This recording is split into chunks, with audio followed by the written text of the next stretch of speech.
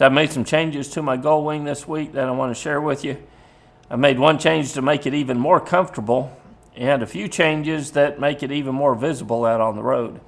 Doesn't matter if you own a Goldwing or not, most of these updates in some form can be applied to your own motorcycle no matter what you ride.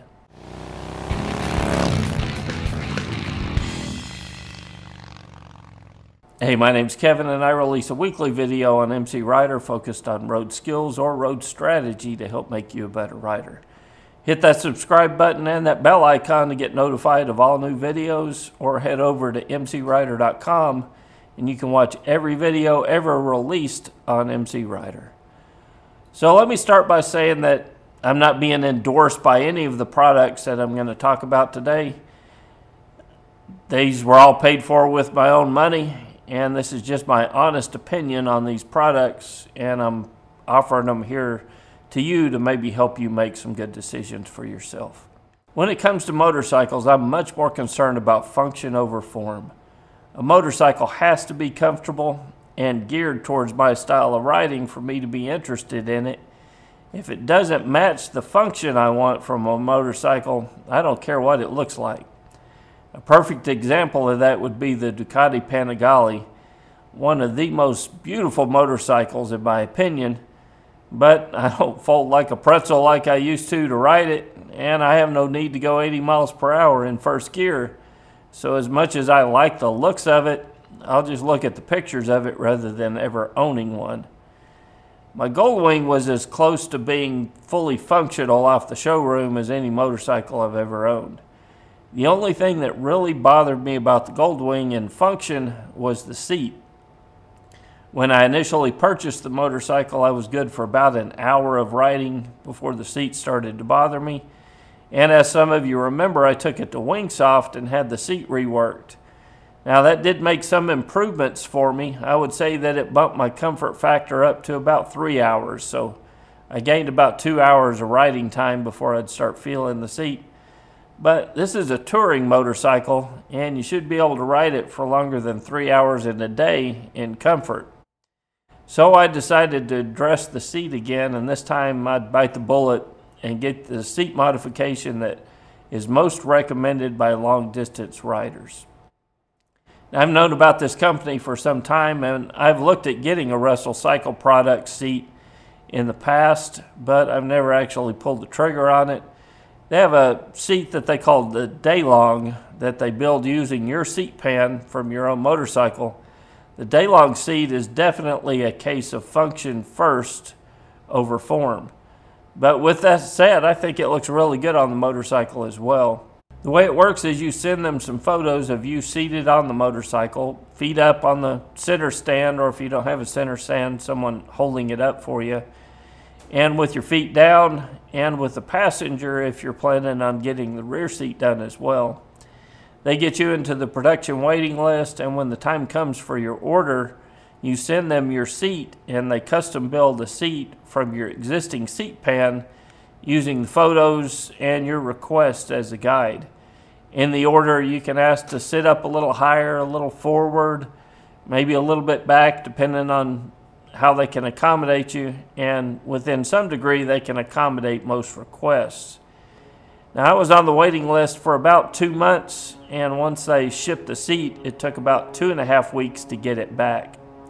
But what I got back was night and day more comfortable than what I shipped out. So here's some photos, before and after photos of the seat that you can compare for yourself. The new seat also includes their own backrest, which is also very comfortable.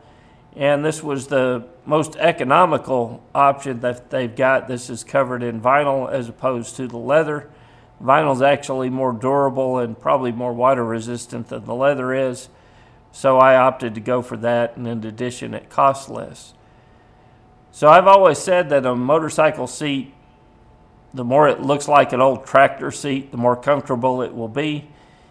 In order to be really comfortable, it has to provide some support for the sides of your backside and not put all the pressure on your tailbone. This seat does that job really well. You can see from the photos how much more support it provides over the stock seat for the edges of your backside. So it's not putting all the weight just right up the center all that pressure right up the center of your seating position. The only negative I have to say about this seat is it will limit your reach to the ground slightly at a stop.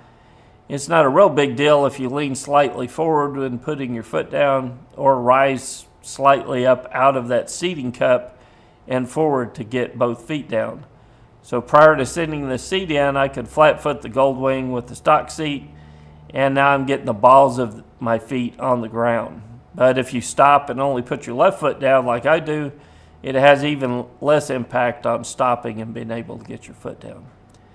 At this point, the seat's not fully broken in, but I have been out for a little over an hour ride, and this is by far the best motorcycle seat I've owned. The only other seat that can compare to this is that police-style seat that was on my Road King.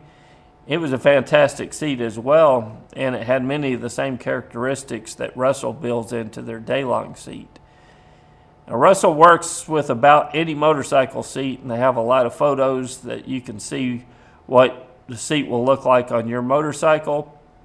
So if you're not happy with the seat on your motorcycle, I can highly recommend Russell Daylong Seat, and I'll have a link to their site down in the description of this video. So since it was going to be about 2.5 weeks to get the seat back from Russell, and I couldn't ride it during that time, I decided to add a few more goodies to the Goldwing while I had easy access to the battery and the electronics of the motorcycle. First thing I did was I added the Honda OEM USB charger for the left saddlebag so I could charge cameras and other gear while I'm out on the road. Also added a headlight modulator from a company called Kisan, and this was perhaps the easiest install of them all. You literally unplug the wiring harness from the existing headlight of your motorcycle and plug this in line with the existing wiring. When it's installed and only during the day, it causes the high beams to pulse or modulate, making your motorcycle much more visible to oncoming traffic. If you turn the high beams off, it shuts off, and at night it shuts off as it detects there's not enough ambient light to run the modulator. Now, I've had modulators in the past on my FJR that I used to have, and it's, in my opinion, one of the best safety features that you can do to make yourself more visible on the road. It's legal in all 50 U.S. states, but if you're outside the U.S., check your local laws before installing this. I'd guess that someone makes a modulator that'll work with just about any motorcycle out on the road.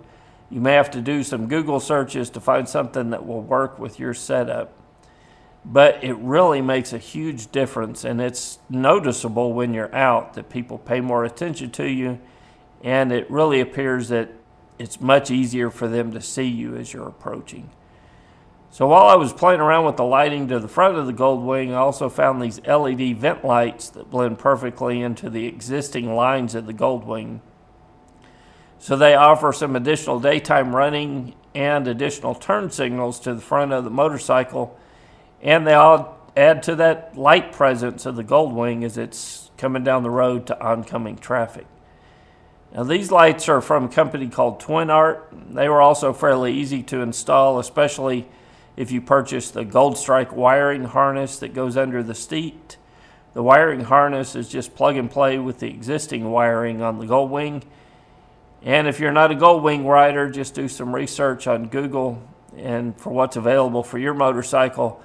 I'm sure that most of you have options that are specifically made for your motorcycle, or something that'll be a universal fit, whether it's from this company or somebody else. So with that completed, to add lighting to the front of the motorcycle, I decided to help the back of the motorcycle as well. I have the OEM luggage rack on the rear trunk of the Goldwing for some time, well, since I got it. And I added another plug-and-play item from Kisan that turns the rear trunk light into a running light, and it modulates that brake light when the brakes are applied. Now, this makes the motorcycle not only more visible when riding down the road, but more attention-getting when the brakes are applied. So it modulates for a few seconds, and then it just turns solid after a little bit. So Kisan makes modulators for several different motorcycles. I have a link to them in the description as well for products, this product and other products that they offer, so you can check and see what's available for your motorcycle as well. But while we're discussing motorcycle lighting, let's talk for a few minutes about my thoughts on the subject. Now remember, I'm a function over form kind of guy, so when I add lighting to a motorcycle, it's for the function of the light that I'm most concerned about, not the aesthetics. So I want to be seen coming down the road. I'm not as concerned about lights flashing or being, visibly pretty on the motorcycle. Because there are a lot of kits that you can add to lights to your motorcycle, all colors of LED lights to your motorcycle. You can light up the wheel well, the front and back of the wheel well. You can show off the engine with blinking flashing lights in a multitude of colors. And if you want, you can look like your own mini Mardi Gras parade rolling down the road. Now, if that's your thing, go for it. But for me, I'm interested in the function over the form, and I don't want people throwing beads at me when I pass by them on the road. So my strategy when adding lights to a motorcycle is to address the visibility on the road and to address the front end of the motorcycle first. The front end of the motorcycle is the most important area for visibility. Most motorcycle crashes happen in the direction of travel, and that's why a headlight modulator can be such a great accessory to have installed on your motorcycle. It's relatively inexpensive and in most cases very easy to install and adds the most value for the dollar to make yourself more visible on the road. Beyond that modulator, adding some extra lights with a gap between them makes the motorcycle much more visible as well. So what I mean with some gap between them is adding just a brighter headlight will help make you more visible, but if you can add extra lights with some separation between it, so you got your headlight, you add more lights with some separation between it, that's going to make you even more visible to oncoming traffic, because it increases the overall light presence of the motorcycle and helps you be more visible on the road. So after the front of the motorcycle is addressed with additional lighting, if you want to add more brake lights or modulators to the rear of the motorcycle, that will help too. But there are far fewer incidents of motorcycles being rear-ended, and those crashes tend to be less lethal than crashes to the front of the motorcycle. So in my opinion, address the front first and then the rear of the motorcycle if you're wanting to make changes to the lighting of your motorcycle. So I hope this video will help you make some decisions about addressing some of your visibility on the road. And as always, leave a comment with some things that you've added to your bike that you felt like have helped. Or join us on the forums where we'll be continuing this discussion. And you can learn about forum access and getting access to the field guide at mcrider.com/support. Until next week, guys, this is Kevin with MCrider, and I'll see you on the road.